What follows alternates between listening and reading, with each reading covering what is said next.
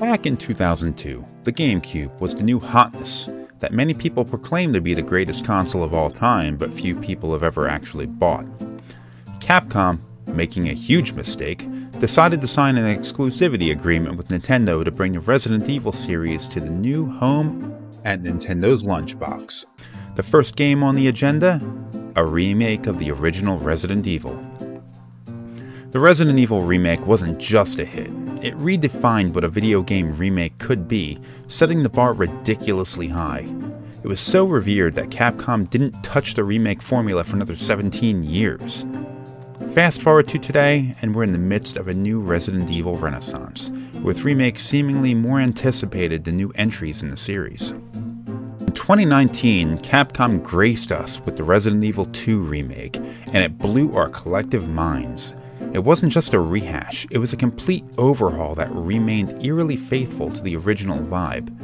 The claustrophobic police station, the creepy sewers, every setting dialed up the tension, proving you could teach an old zombie new tricks. But then, in 2020, came the Resident Evil 3 remake, and well, it's a bit more of a mixed bag. Not a disaster, but it couldn't escape the shadow of its predecessor. Smaller scale, reused assets, and a pace that leaned too hard in action left many of us wanting. Plus, Jill's constant quips. If she's not gonna take the apocalypse seriously, how are we supposed to? Fuck you. Capcom took a couple of years off and then gave us the Resident Evil 4 remake in 2023. About to drop a hot take on you. The original Resident Evil 4 is overrated. Yeah, I said it. An escort mission with an annoying princess, Leon's too cool for school attitude, and a departure from the true Resident Evil horror. Kinda didn't like it. Wasn't bad, but you know, not the GOAT. The remake though, that's a different beast. Gone is the over-the-top Leon, replaced with a more grounded, less quippy protagonist. The gameplay, tighter, the gunplay, more satisfying. Ashley, previously a walking screeching help signal, got a much-needed upgrade. In the remake, she's less whiny and doesn't act like a 7-year-old anymore. And let's be honest, she's kinda hot. Okay, look, everyone's got their type, and apparently, this is mine.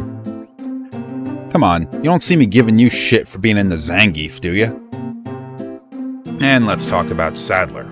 Still your textbook Resident Evil villain, he's dumb as a rock, but at least he isn't as campy anymore. So what's next for the Resident Evil remake machine?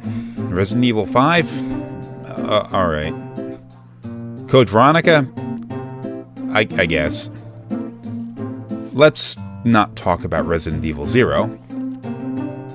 How about we do a remake of the remake? We've seen what Capcom can do when they really nail it, and I'd like to see them take another crack at that one.